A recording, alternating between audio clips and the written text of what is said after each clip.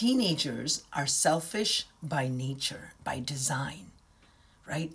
How many of us have childhood traumas from being called selfish? And how many of us have continued that pattern of calling our teenagers selfish? Because they are. But why are they selfish?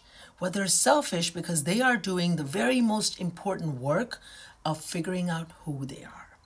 They are completely self-absorbed. The whole purpose of going through the phase of adolescence is to determine, who am I? What am I about? And how do you do that? You go do that by comparing yourself to others, by acting like others, by imitating others, by doing everything just you, yourself, and you.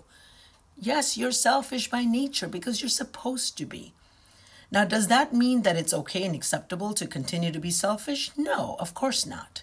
This is where parenting comes in.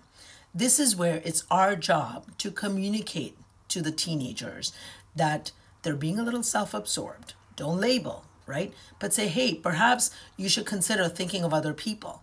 Give them the framework, give them the understanding that they are thinking about themselves. But don't chastise them. Don't make them feel horrible about who they are, what they're naturally doing. Most teenagers do outgrow it, right? Because we get them involved. Parents speak to the teenagers. They are given chores. They're given responsibilities. They volunteer. They're held accountable for grades. They have to, and not to mention teenage years, they're also figuring out relationships and friendships and what's going on with all of that. So don't be so hard on them. Don't be so hard on yourself.